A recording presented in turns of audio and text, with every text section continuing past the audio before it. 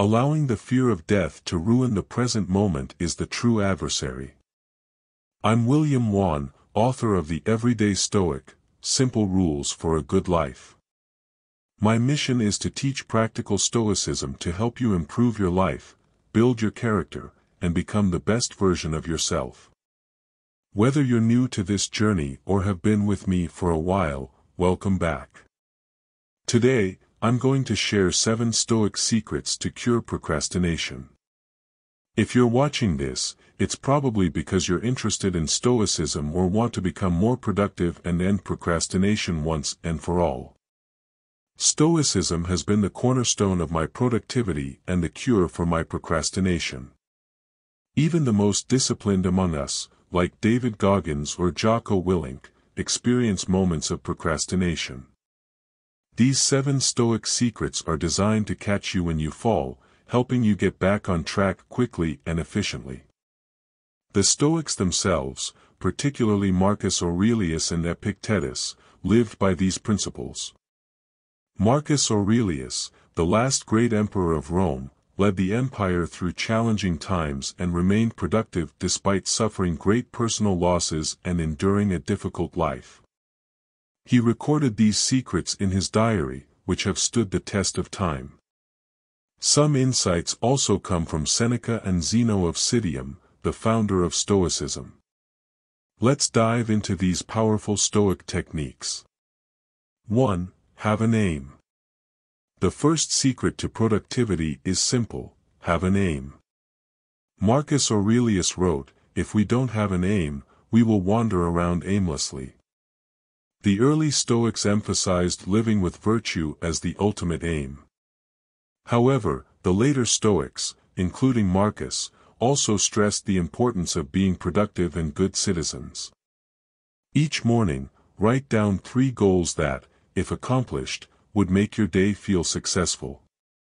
These goals don't have to be grand, they just need to be meaningful to you.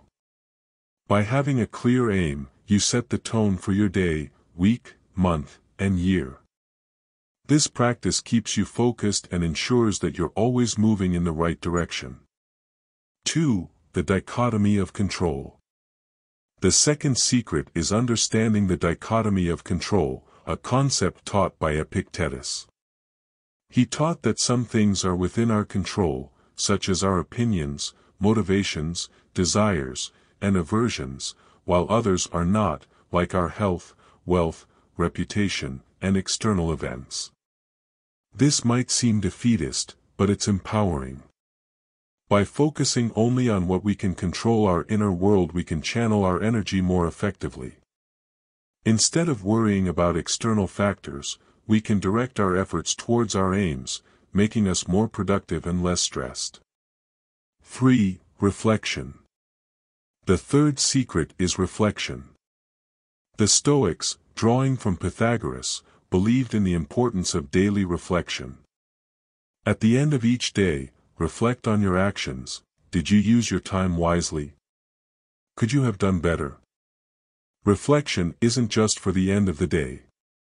If you find yourself about to procrastinate, take a moment to reflect: will I be happy with how I spent my time? If the answer is no, stop and get back on track. This simple act of reflection can prevent you from falling into the trap of procrastination and ensure continuous improvement. 4. Contemplate the mentor. The fourth secret is to contemplate the mentor. Think of someone you admire, someone productive and disciplined, like David Goggins or Ian Fleming. When you're tempted to procrastinate, ask yourself, what would they do in this situation?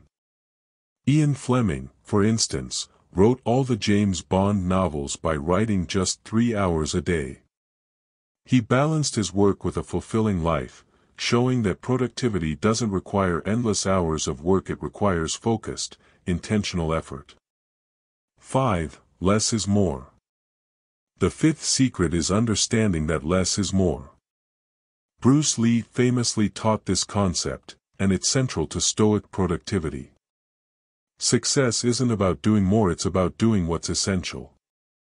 Start by eliminating the inessential from your life. Focus on your main aim and discard distractions. When you streamline your efforts, your mind becomes quieter, and you can focus on what truly matters. This principle was exemplified by Ian Fleming, who focused solely on writing his novels without getting sidetracked by other pursuits. 6. Be present. The sixth secret is to be present. This ties back to the dichotomy of control. We often waste energy worrying about the future or dwelling on the past, both of which are beyond our control. The only thing that truly exists is the present moment. By focusing on the present, you can quiet the noise of your mind and stay on track. Remember, the past is unchangeable, and the future is just a concept. What you do now is what truly matters. 7. Memento mori. The final and most powerful secret is memento mori, remembering that you will die. The Stoics believed that overcoming the fear of death was the key to living a fulfilling life. By remembering that life is finite, you can focus on what's truly important. Every moment becomes precious when you acknowledge that one day it will end. I use a memento mori calendar, filling in a square each week to remind myself of the passing time. It's a powerful way to keep your priorities in check and live each day to the fullest.